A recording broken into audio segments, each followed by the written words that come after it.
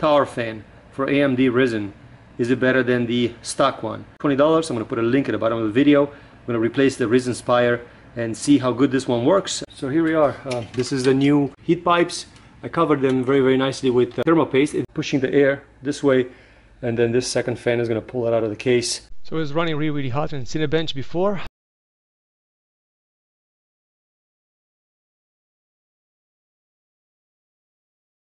Let's run the test. CPU.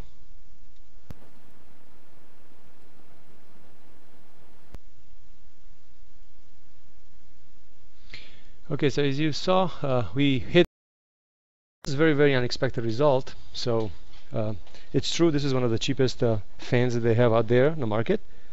Got good thermal paste on it. It's nicely positioned on the CPU. So what's the conclusion? Is it worth to upgrade? Well, I already done the work and I already spent the money. I'm not gonna bother returning it. I got a good deal, $20 on Amazon. It works better, 1 degree. It's not as pretty. The red Prism looks better as a fan. It's quieter because the bigger fan only goes 1500 RPM versus 3000 on the other one. So it's a weird call. I'm gonna keep it for now. I'm gonna keep the Spire, the red Prism for as a backup fan. I could put 2 fans on it. I actually have one on the case over here. I could move this one on it, give it a little bit better cooling, but I've tried 2 fans, didn't really make that big of a difference. Maybe 1 degree, makes more noise.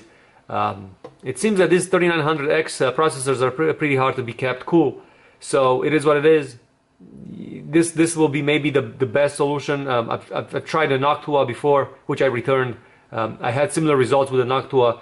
And I was very surprised. I thought I was something wrong with that thing, so I got this one just to confirm the results, and this one confirmed the results. It's not really making that big of a difference. So if you want to go and get one, you can.